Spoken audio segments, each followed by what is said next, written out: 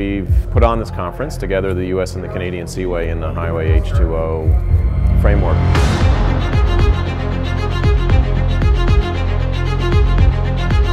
We're able to run on a highway that's already there, not congested, and take traffic off roads. The Great Lakes Seaway commercial navigation system supports over 227,000 jobs in Canada, United States, $35 billion in economic activity.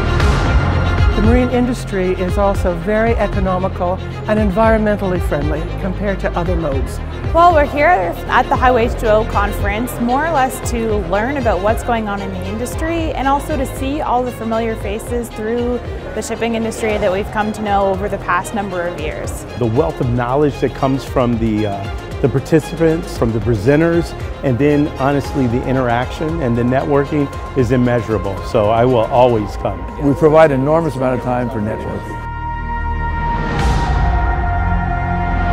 When you get an expert that's up there who studies this and has first-hand information, it's extremely valuable. Normally I see these people all over the world, but now I see them all at the same place, here in Toronto, and that makes my life very easy. I've been coming to this conference for about 10 years. I've been coming here ever since it started. So what brings us here is to learn, is to find out what's going on, and to see how innovative they can be for going forward in the future. It's extremely important to be here when things are happening, as things are happening, and to help things happen.